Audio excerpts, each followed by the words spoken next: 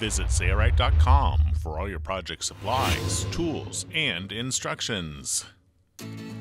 Hi, I'm Eric Grant. In this tutorial video, we're going to show you how to make a smiley-faced zipper window in clear vinyl window material. Boat enclosures can be very stuffy. Installing zipper openings in curtain panels can help provide needed airflow. In this tutorial video, we'll show you how to install that curved zipper in clear vinyl window material. And in a separate video, we'll show how to install the facing along the sides to make it a curtain panel. For this tutorial video, we'll be using 30-gauge strata glass that's available from Sailrite for our sample enclosure panel. I have my clear vinyl window material on a table, and it's actually sat overnight with some weights on it just to get rid of the tendency for it to roll on me, because when it's shipped, it comes as a rolled sheet. So now, because of that, it's fairly flat and makes it easier to work with. After we're done with this smiley face window, we are going to put a 2-inch facing around the perimeter. That's a separate video, but what I want to do is I want to place my zipper about 4 inches from the edge of the clear vinyl window material. At the top here, this will be the top of my window, I want the zipper to actually go into the facing. So I'm going to mark at 1.5 inches from the edge of the clear vinyl here. And what I'm using here is a Scriball pencil black for vinyl. The location of your smiley face window is completely up to you. What I'm going to do is I'm going to have it about 4 inches from the bottom side, so I'm just going to strike a line here. So I basically have a rectangle or a square that has no line across here. Now I have to make these edges curved, and the more gradual the curve, the easier it is to make your zipper go around. So if you had a really sharp curve like this, it'd be almost impossible to do. And one of the techniques I like to do is I like to take a regular 5-gallon bucket and place it over my 2 lines. So with the bucket lined up with my 2 marks, what I'll do is I'll take my Scriball pencil and I'll trace around the bottom edge of the bucket. This is the tightest arc that we recommend. A more gradual radius will make it easier. So I'll do that here, and I'll do it over here on this side. So here's our marks on our clear vinyl, and this is a wet rag. Look how nicely it comes up with a wet rag. The next step is to baste binding to the outside of the clear vinyl window material. This is a project where I recommend that you get the 1/4-inch basting tape for canvas and upholstery. We're going to be using this for the zippers, and you get the 3/8 inch, and we're going to be using this for the binding. We want to use a 3/4 inch binding for a smiley face zipper, and this is a bias binding, and you can tell that by the seam here. The seam is going diagonally across the fabric and sewn together. The idea of a bias binding is that it takes a curve a lot better than a straight cut binding. If this is a Sunbrella binding, but you could also use a vinyl binding. Just make sure it's a bias cut. So I'm going to pre-measure this around the perimeter, leaving a few extra inches hanging off the edge. So I'm just going to walk it around my curve so that I know approximately the size to cut it. And I will cut it a little bit oversized. So I'm going to cut it right here. No reason to use a hot knife because these ends are going to be covered. Now we need 1 binding for this side and 1 for this side. So we're going to do that exact same thing again, walking it on the opposite side. We're going to take our 3/8 inch seam stick and we're going to place it on the underside of the binding, kind of in the center of the binding, all the way down its length. And we'll do that to both pieces. We're going to peel the transfer paper off, revealing the 3/8 inch seam stick for canvas. This is a non-yellowing basting tape, so you want to get this from Sailrite. It's the best stuff out there. Now here's the edge of our mark that we made. We're going to go a little bit past that just to make sure that we're good. And notice that I'm not putting it directly on top of that line that we struck on the vinyl. I'm putting it off by about a 1/16 of an inch, because that's going to be our cut line. Now when I get to the corner down here, notice I'm not also peeling off all of my basting tape, because anywhere that the double-sided tape sticks to the glass will be an area that will have to be cleaned. Because it will leave residue. When I get to the turn here, I'm going to actually put my finger on the binding, because this side has to stretch, and this side has to shrink, and I'm going to force it to take that curve and hopefully not get any wrinkles in it because it's a bias binding.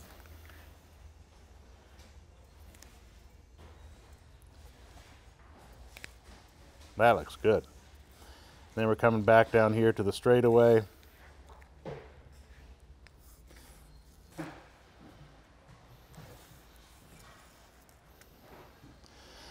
Now I'm a little bit off here, so I'm going to peel it up, make sure that I'm the same distance from that struck line.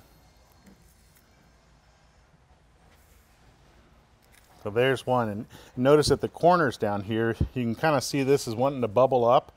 Now when it gets sewn, it's actually going to flatten it nicely, so you don't have to worry about that. There are a few little wrinkles here because of the fact that it has to shrink up. Now we're going to take our second binding, and we're going to place it right beside this on the inside, and we're going to leave the same gap between that line. So this is what your gap should look like.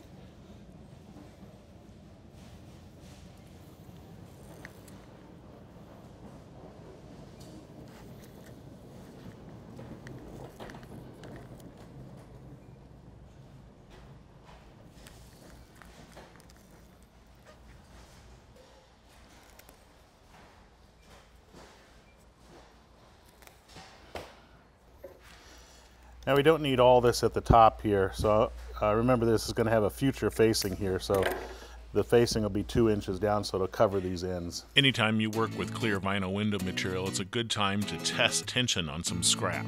Usually when we sew clear vinyl window material, we do it in a straight stitch. We do it in a max stitch length of about 6 millimeters, at least for the ultra feed. And then you can move the needle left, right, or center because this is the ultra feed LSZ with this lever here. I'm going to move it to the left, and I'm going to take some scrap first. This is the binding that we're using with the same clear vinyl window material, and I basted it on, as you can see by the basting tape. We want to set tension, okay? And we want to show you what to expect when you set tension. So when I'm going to be sewing next to the binding, and I'm going to use the inside edge of the presser foot and run it along the edge of the binding. So I moved my needle all the way to the left to accommodate that because I want this stitch to be very close to that. So let's test our tension to see what we get.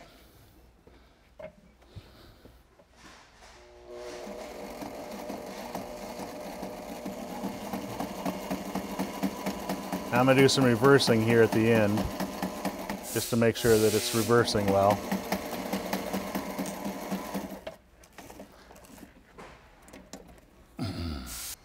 So you can see here on this scrap, the top side looks great. There's no knots. The stitch looks nice and neat. Now let's flip it over and look at the bottom side. Now what you can expect on the bottom side is that the thread and the knot, even though I have a pretty good amount of tension, the knot's actually on the bottom side of the clear vinyl window material. I can feel it with my finger here. You can't probably see it as well as I can feel it. That's expected. This means basically I have about the maximum tension. It's very difficult to pull the loop, or what we sometimes call the knot, into clear vinyl window material. So you can almost expect that knot to be on the bottom side. Now I don't want any loose stitches, and as you can see here in this sample piece, I have no loose stitches. So my tension's about right. If I had loose stitches, what I would do is I'd turn the tension knob this direction to tighten up the upper tension, and that would pull the loose stitches into the fabric, or do that if I have an excessive knot on the bottom side. But I really like the way it's set right here, so I don't have to do anything. In the next chapter, we'll sew the inside edges of the binding only. Now I like using the same color thread as I do my umbrella. I'm using a black, so I'm using black thread. That way it blends in well. You can use a PTFE thread too if you'd like. And what we want to do is we want to sew the inside edge of the binding very close to this edge here and here.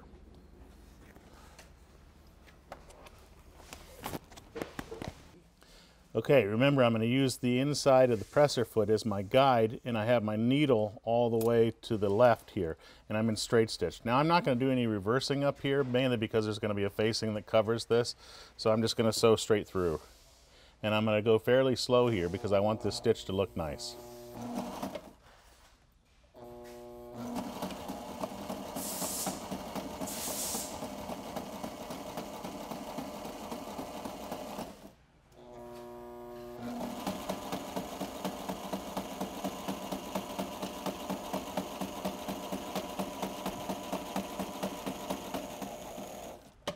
Now look here, this actually came loose when it was sitting on the table, and I didn't even notice it. So, but this one's okay because I can see my black line, so this one's still in the right position. So we'll reposition that in a little bit. Now when I get to the corner, I have to worry about if my glass is too large, it might hit the sewing machine over here, so I may have to scroll this up. So you want to be aware of that, because if you hit that and you continue to sew, it's going to mess up your stitches. So I'm just slowly going around this corner, and here's the corner coming up, and it's going to hit there. So what I'm going to do is I'm going to roll this back so it doesn't hit. I'm going to smooth this down.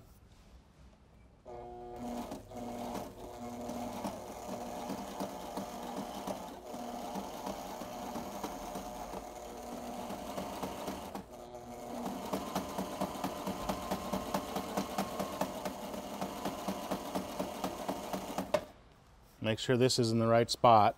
Looks like it came up a little bit, so I'm going to reposition it.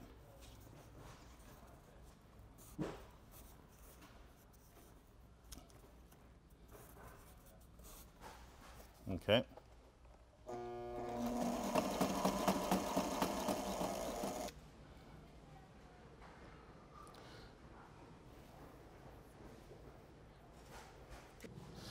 So as I mentioned, this side moved mainly because it's under so much pressure, so we have to reapply this side, and then we'll take it over and we'll sew it again. So I brought it over to the work table so that I can position it right where I want it and rebaste it.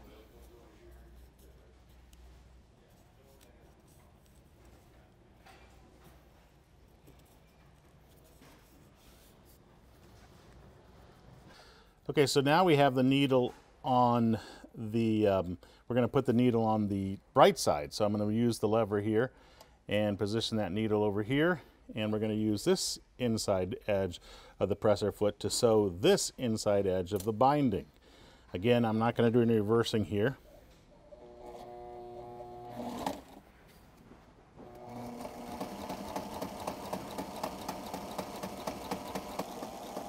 Now when we get down here, we want to make sure this has stayed basted.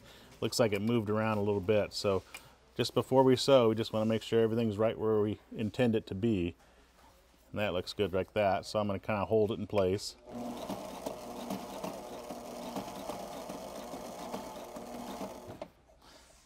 Tilt my corner up so I don't hit the sewing machine.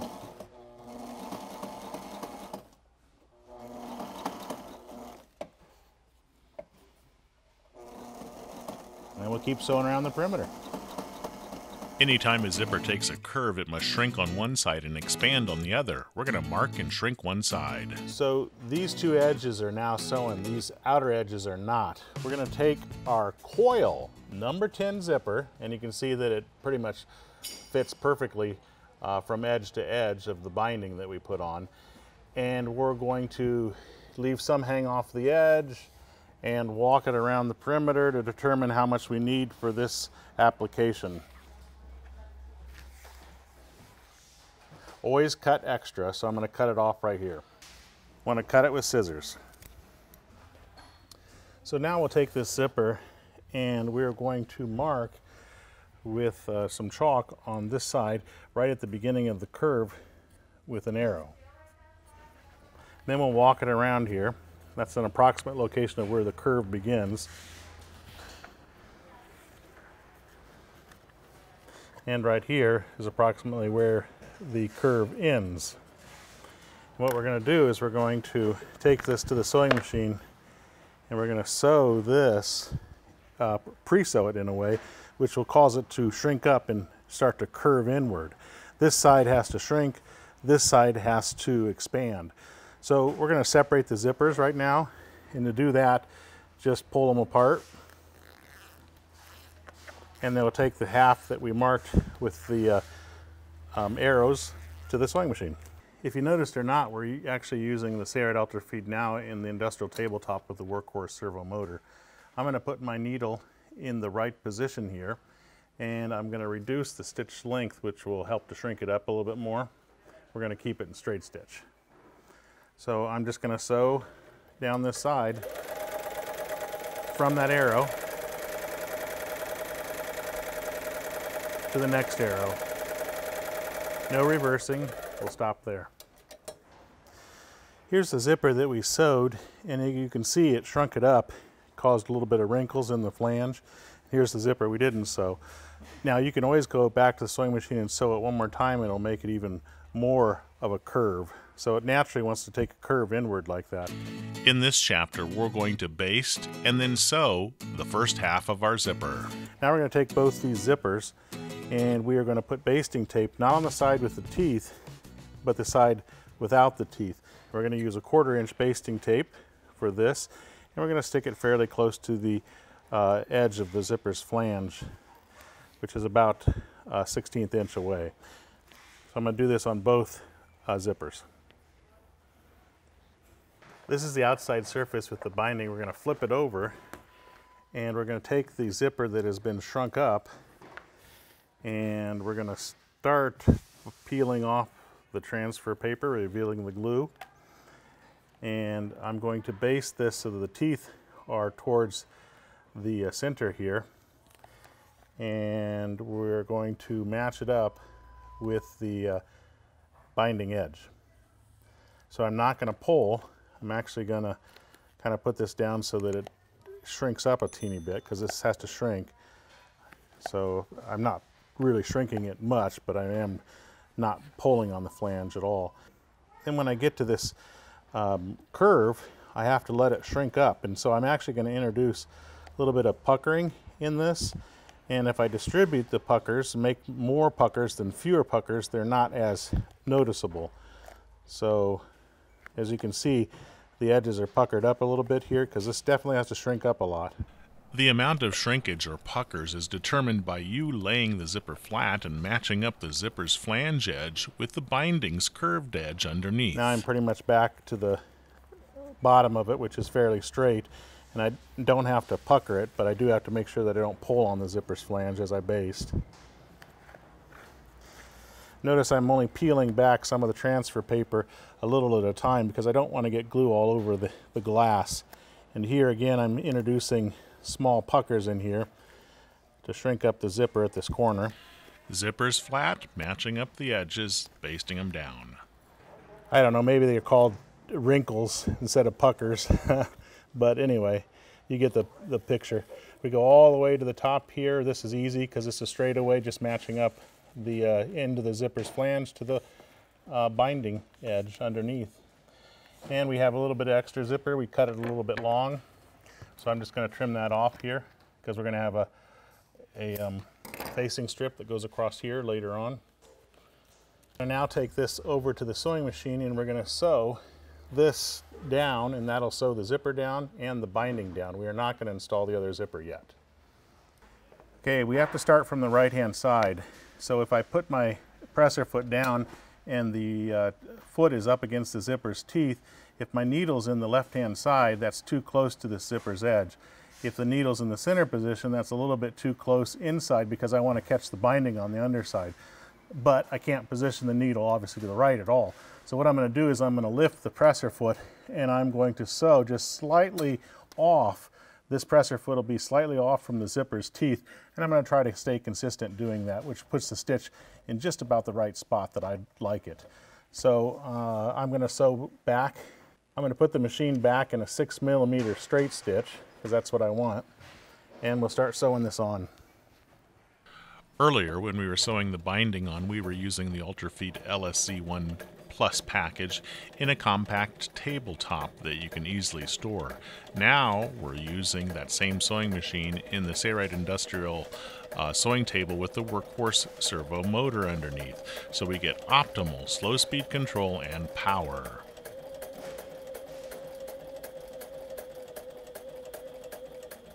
Now don't worry about these wrinkles or puckers that are in the zipper's flange.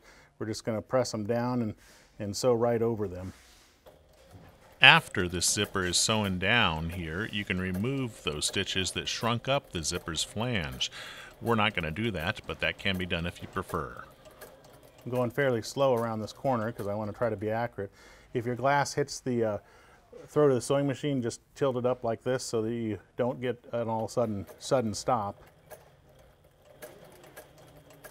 Then you can let go once you're past that. And then we'll just continue to sew all the way around until we reach the other end. No reason to do any reversing because we're going to cover that with a facing edge later on. We'll grab the second half of the zipper, zip it on, baste it in place, and then sew it.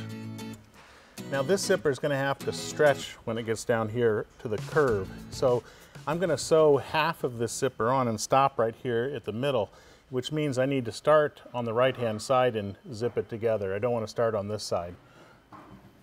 So I'm going to take the slider and install it as I normally would. So I'm going to stop zipping right here at approximately the middle position. And then what I'm going to do is I'm going to peel off the transfer paper on this side, revealing the glue all the way to this middle position. So it's got the basting tape on. What I'm going to do is I'm going to start to push this down into this corner starting from here. And I'm going to push down hard on the zipper's teeth and try to match up the flange with the binding on the underside. And again, this side has to stretch, and it'll want to unbaste because this is such a sharp turn. You can see it's actually going down fairly well. And the reason I only do half of it is because it'll become unbasted when I take it to the sewing machine and sew. I'm actually going to stop basting there and then just make sure the top portion is lined up and baste it down.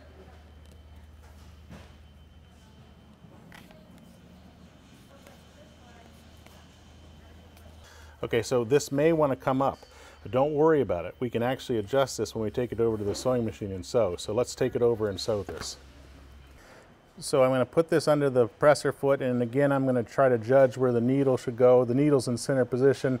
I like that. I'm going to have this presser foot be off from the zipper's teeth with a little small gap here. Okay, so we're ready to sew now.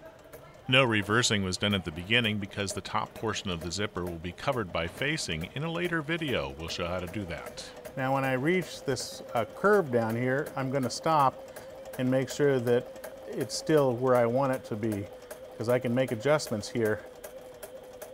I know it's lined up right now. It's lined up all the way to this point, and then it's coming unbasted as I talked about. So I'm going to put my finger here where we know that it's lined up, and I'm going to sew to my finger. Not into my finger, to my finger. And then I'm going to bury my needle so I don't lose my spot. And then I'm going to come over here and I'm going to baste this down by pulling and pushing on the zipper so that it's matched up like there. Like I've got now, what, 2 inches to sew, which is perfectly fine. You don't have to baste it all at once. Sew to my hand, and then I will rebaste again, pushing on the flange. I've got another 2 inches to sew.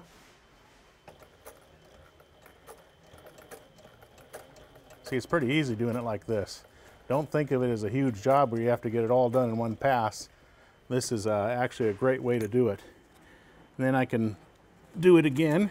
Just keep doing this until you get around that curve. Matching up the flange to the binding on the underside. Sewing slowly around this perimeter. This arch is the bottom of a 5-gallon bucket, and it is the tightest radius or arch that we recommend. A more gradual radius is easier to sew. That looks pretty good. Why did we show the tightest arc possible? Well, because we wanted to show that it is possible to get it done. But the more gradual it is, the easier it is. Okay, now we're almost to this straightaway here. And what I'm going to do is I'm going to sew to approximately the center location and do a little bit of reversing.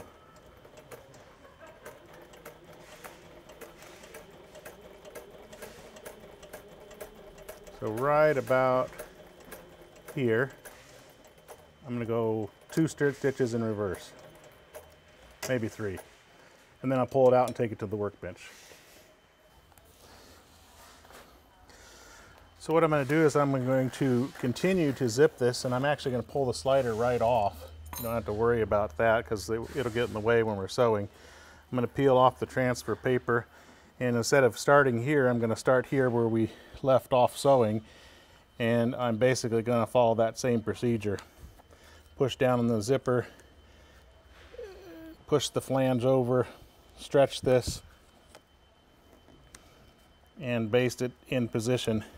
And then we'll take it to the sewing machine and we'll sew it in the same manner, and we'll show that here in a second. So we're going to put this back in the sewing machine where we stopped sewing and sew the same direction that we were. So I'm going to put it in here.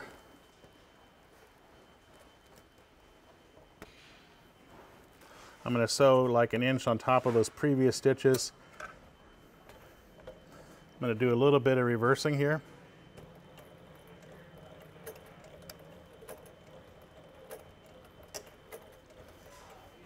And we're going to sew to where it's basted on.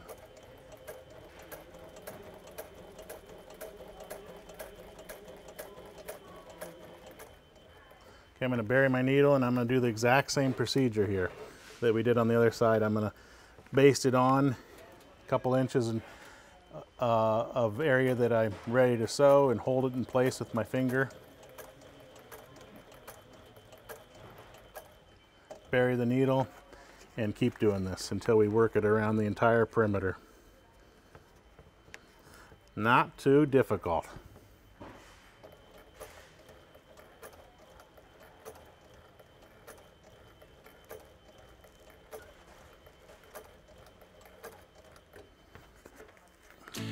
It's now time to slit our clear vinyl window material between the binding. We're going to now separate the zipper just by putting my finger in there.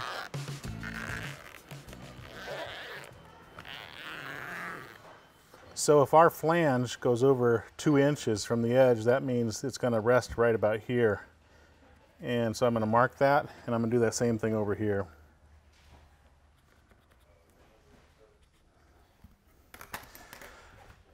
What I want to do is I want to take an awl and open up the zipper, and I want to punch it right through at that chalk mark location. And I don't want to go through the binding. I only want to go through the glass, just so I can get my seam ripper through there. So now what I'll do is I'll take my seam ripper and I will start cutting the glass with it. And I find the seam ripper actually works pretty well. You might want to get a second helper just to kind of spread the zipper open. You want to be careful not to cut your binding. That's why we have that little gap between the binding. So go slowly and do this very carefully.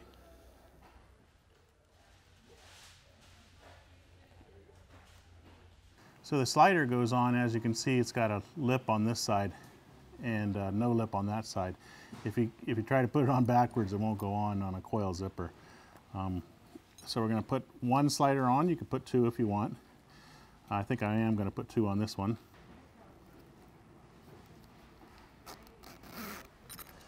And then we'll have this one go on this side, going down. Don't have to have 2, but it's kind of nice to have 2 because they can kind of run into each other. The curved zipper is now installed in our clear vinyl window material, but don't go away. We're going to talk about what to do if you get double-sided tape or Seamstick basting tape all over your clear vinyl window material. And we're also going to show the tools and the materials that we used. If you get double-sided tape glue residue on your glass, like there's a lot right here, some over here and over here, that can be removed actually with 3M specialty adhesive remover. This is recommended by Strata-Glass, so watch what we do here. So we want to get a soft, clean rag, saturated a little bit with the specialty adhesive remover by 3M.